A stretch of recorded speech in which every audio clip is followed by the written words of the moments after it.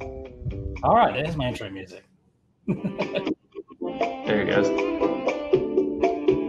There's not as much time. People don't walk on stage, so we don't have as much time to play the music. I know. All right. Thanks for the great intro, Jared. And yes, having a wombat as a pet is an Australian thing, not particularly common, but my mum was a big wombat fan and had one at home. Anyway, thank you everyone for joining. The New York R Conference is one of my favorite conferences of the year. I'm very sad I couldn't be there in person this year, but we know all about that. But on the plus side, I do get to present in my pajamas. I'm not standing up, so that's awesome. Anyway, the talk today is I'm going to talk to you about building machine learning applications with R using an end-to-end continuous integration, continuous deployment process built around machine learning operations, or MLOps. Now, this is kind of a basically a sequel to a talk that I gave back at the RStudio conference in January. Remember back when we actually gave talks in person with other people around? And in that talk, which you can find at the link at the bottom of the screen right there, that's the GitHub repository for that talk. You can find the slides in there and also a link to the RStudio website where you can watch the recording. In that talk, I talked a lot about DevOps. Now, you might have heard about DevOps. It's a process that's been used to facilitate the development of traditional software, games, applications, that kind of thing, for quite a while. A good definition, which comes from my colleague Donovan Brown, is to say that DevOps is the union of people, process, and products to enable continuous delivery of value to your end users. I like that definition because the value there applies not specifically to software or applications, but in general. And in fact, we took that concept a little bit further in the last talk I gave in January to say, can we apply these DevOps processes to machine learning, working with data, delivering models, process we call MLOps, machine learning operations. Too long didn't read. The answer to that is yes. The big difference, though, between MLOps and DevOps is data. The fact we've got to manage lots of data, changing data changes things all the way downstream through our models. We've got to use big systems, lots of powerful hardware to train these models a lot of the time. Anyway, I talk about that in detail in that other presentation, so check that out if you like. But one of the things that I did in that presentation was develop a Shiny app. And we're going to build on that concept in this talk here. But first of all, let me show you a little demo of this Shiny app. I'm going to put it up on the screen. Here we go. So this is my Shiny application. It's based on some data from the US National Traffic Survey. It's basically calculating a lot of variables associated with vehicle accidents. For example, the impact speed, whether the driver was wearing a seatbelt, things like that, how old the occupant was. And you can see that as I'm changing these various variables, a prediction is being generated about the likelihood of a fatality associated with that incident. And you think this might be a model that might be used in assurance assessment, things like that. So what we're going to do is build on this in this particular case and see how we can build a model like this, deliver it, to a Shiny application, and then orchestrate that whole process with software. So going back to my slides here. All right. In the talk I gave in January, I talked about Azure Machine Learning Services, Azure Machine Learning Service, which is a set of Azure Cloud Services, and a set of Python and R SDKs. And of course, I'll be using the R SDK here for building models, working with data, training models in the cloud, finding models that work, tracking experiments, so on and so forth. But in this talk, I'm going to add an extra layer to the process of delivering applications with Azure Machine Learning Service. And that's to use GitHub Actions. And we're going to use GitHub, of course, to manage the code and collaborate with everybody else in our team. But we're going to use GitHub Actions for the continuous integration side of things. Now, if you're not familiar with GitHub Actions, here's the TLDR. It's really easy to work with. All you do is create YAML files in a special folder within your GitHub repository, and that's to find your jobs. Now, YAML is basically a text file, so it's easy to work with. It's really just a series of key value pairs with several conflicting ways of defining arrays. We won't worry about that too much. It's really easy to work with when you get into it. You just set up these text files, and that defines jobs to do things like copy over data, train a model, put a model into the cloud, deploy a Shiny app, all those kinds of things. And we'll see that as we have a look at a demo. As you get into GitHub Actions, basically I learned it by cutting and pasting, which is how I learned all technology.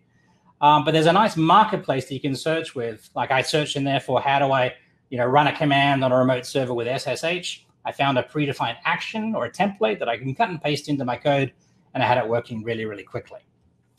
Once you've got these actions set up in those YAML files, you basically push your code to GitHub in the same way you do normally, and then the actions automatically trigger according to rules that you define, and then start all of your processes. And we'll see that in action in a minute. Now, the Get Shiny app that I showed you just a minute ago has the architecture just here.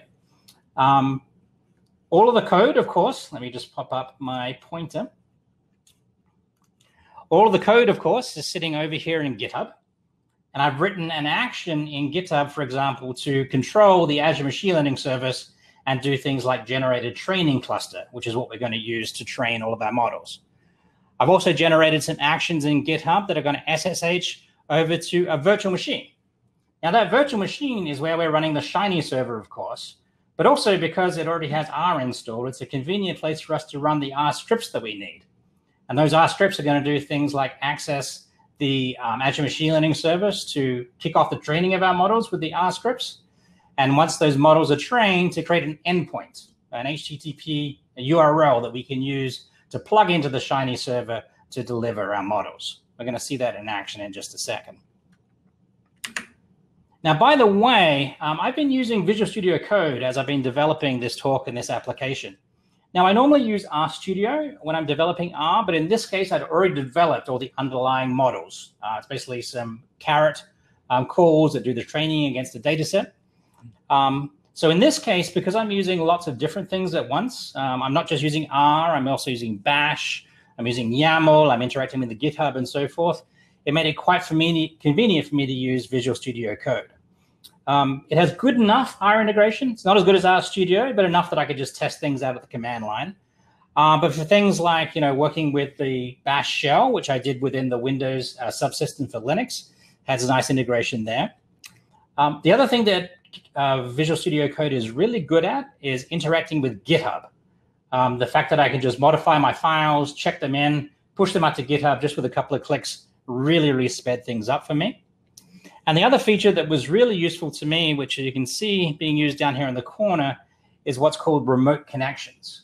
Not only can I connect into my Linux instance on my Windows box as I'm doing my development, I can also remote over to that virtual machine, which is running Shiny. And it's much easier to actually remote over and say, edit the Shiny configuration file with Visual Studio Code directly, rather than having to use a command line editor like Vim or something over in the virtual machine. But you can use any editing environment you like. It's not necessary for this particular case. So let me show you some of the actions that I developed for this application. One of the applications is talking directly to the Azure Machine Learning service. And again, this is one of those actions that I found on the marketplace. This is a simple action to create a compute cluster within Azure Machine Learning.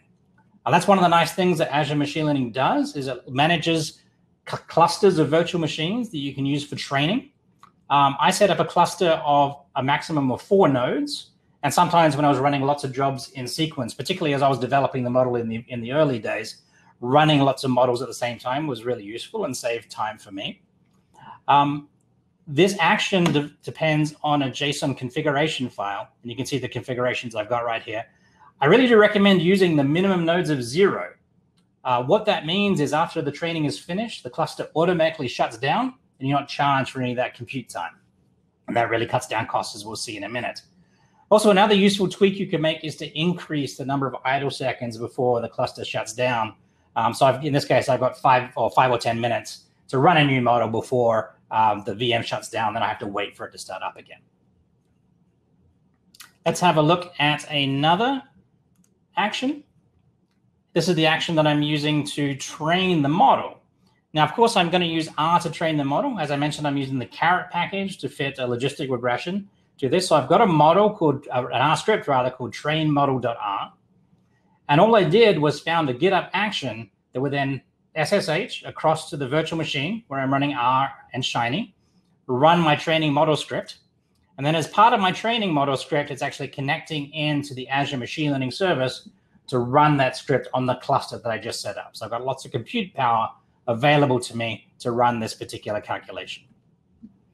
Another nice thing that you can do with the R interface into the Azure Machine Learning service is to record metrics. So every time that you run a model, you can calculate its accuracy. And then at any time, it's kind of like a reproducibility environment. I can go back into a web interface that Azure Machine Learning provides, have a look at all the runs that I've done in the past. I can get all the scripts that generated those runs, the underlying data, and then have a look at a chart of any metrics that I calculated on those models. In this case, it was the accuracy. And this is really useful when you're in the original developing phase for the model. Let's have a look at another GitHub action. This is one to deploy our model as a REST endpoint. So what this means is I've got an R script. You can see it here called deploy model.r, which is then going to take the script that generated a script to do the prediction.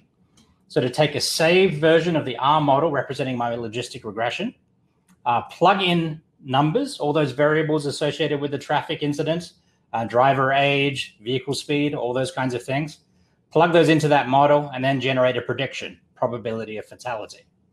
And then I'm going to deploy that model as a web service. So what this means is I'm essentially generating my own API. It's an endpoint that lives in the cloud where I can pass all of those input variables as just a JSON text string. The R model runs, generates the prediction, and then returns the result, the prediction, through HTTP. And then I can integrate that into our Shiny application, as we'll see just in a minute. This particular case, I'm running that model on just a single container, an Azure container instance. You can see it's pretty small. It's only got 1 core and half a gig of memory, but that's quite sufficient for this small model. Container instances are really useful when you're in the developing phase, just to try things out. When you want to move into production, if you've got a model that's going to be hammered by sort of a consumer application, for example, you can run these models in a Kubernetes cluster, and that'll give you the scalability supports, thousands, millions of interactions with that model simultaneously. So here's the code that's actually doing all of that using the R scripts.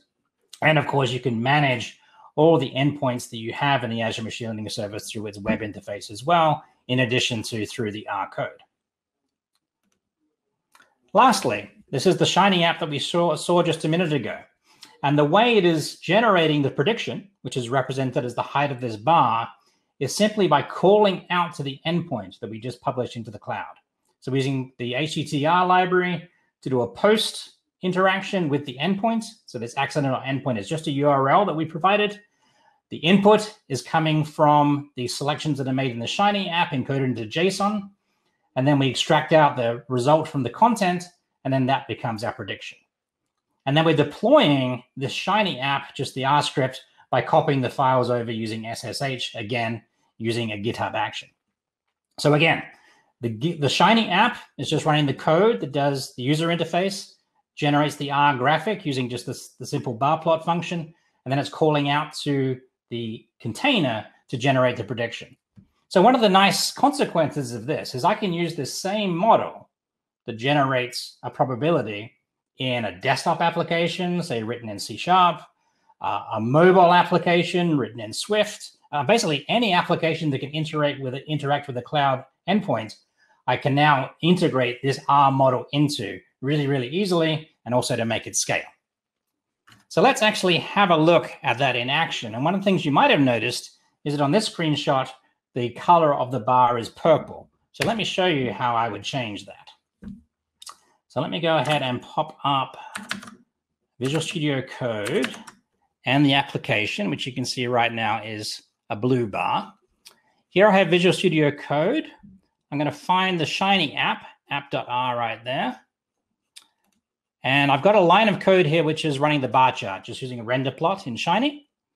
One of the parameters here is color, which is right now set to a blue. So let me go ahead and change that to a purple. Okay. Right, I'm going to save that file.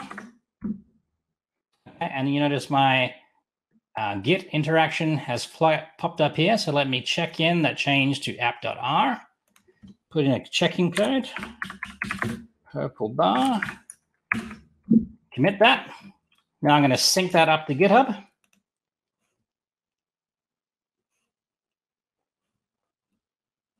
And now the file has changed in my repository. Now let's go to my repository. I'm going to go to the Actions tab. Okay, you can see here, there's one here, purple bar. That's the check-in I just made. I can drill down here into the individual jobs that have been triggered by this particular change. In this case, it's just one job, and that's the job to deploy the app.r file over into the Shiny server running on the VM. You can see that's already happening. It's copying the files over via SSH. That's done. So now, if I go back to my application, refresh it, let's choose some variables so we can see the bar, make the cars go faster, make the app occupants older, and now we can see we've got the purple bar. So just by modifying that file, checking it into GitHub, everything else flowed on from that to generate the new version of the app and deploy it. I could have done the same thing by modifying the model. In that case, it would have trained a new model, and then it would have deployed the Shiny app, and then I would have a new calculation that was behind that prediction just by checking into code into GitHub. That's it. So you might have some questions about, if you're going to try this out, how much does it cost you? I had a look at my own statistics within Azure because I've been running this for a couple of weeks now to see how much it costs. First of all, it didn't charge me anything for GitHub Actions. GitHub Actions is free for all public GitHub repositories. And it's also free even for several private repositories as well. So you can try this out. The underlying Actions worker, which is in my case is running Linux, they're actually quite powerful. You can do quite a lot with them. You can even install R in them and do things with R directly within Actions. They work pretty well. Secondly, the Azure Machine Learning service. The underlying framework for that is also free. So the web interface called Studio, all that logging of statistics that you saw, all the stuff that's orchestrating, deploying models into the cloud, all that comes free as well. All that you actually get charged for is any compute resources you need. And I was actually quite surprised looking back at my stats that I didn't spend a lot on actually training the models, only about 10 cents a day.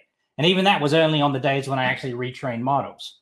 And that's because I had set the clusters to automatically deallocate down to a minimum size of 0 when they're not being used. And because I was only using the clusters for a few minutes every day in practice, very little cost to actually training. Now, if you're training really, really big models with lots of data, that might change. Now, another thing about the training cluster is it doesn't run all the time.